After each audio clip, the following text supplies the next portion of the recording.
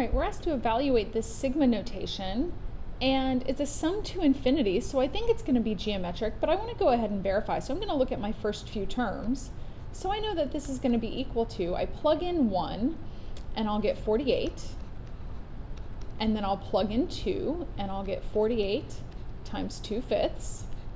I plug in 3, I would get 48 times 2/5 squared. So it is in fact geometric. I've got a u1 of 48, and my r value is 2/5. So then my sum to infinity is going to be u1 over 1 minus r. That's going to be 48. I can think of that as 48 over 1 over 3/5. That's going to be the same as 48 times 5 over 3. So that's going to be 16, and 16 times 5 is 80.